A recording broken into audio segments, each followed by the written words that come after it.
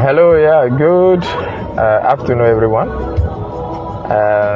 As I'm in traffic at this moment, I just want to do this quick video and talk about sowing a seed as a believer in church or by the instruction of a man of God.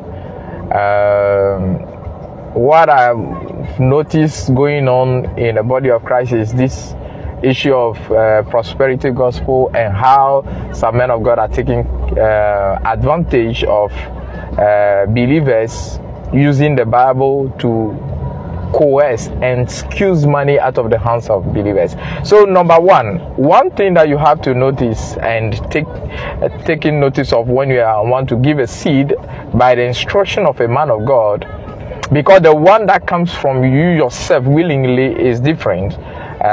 It's by your own intuition and infilling or receiving from the Holy Spirit. But when you go to church and a man of God say, I hear God saying, sow this amount, sow this seed, please, the moment fear hits you, please don't sow the seed.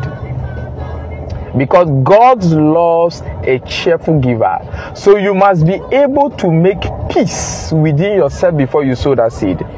It is the same as what is written in the book of Matthew chapter 5, when the Bible talks about the fact that when you have any issue with someone and when you are coming to the altar to give a seed, make sure that you leave it there. Go and make peace before you come.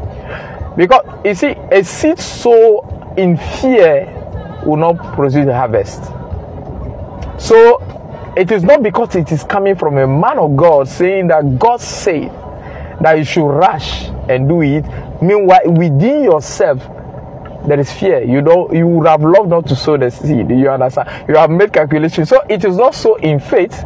It is not so also. It is stealing your peace away.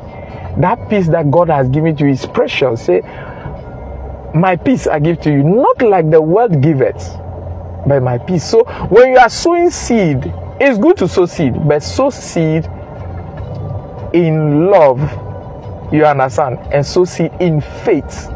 So when you feel fear within you and you feel like this seed, you don't trust it, don't sow it, even if it is coming from the man of God. I'm telling you, because it will not produce any harvest.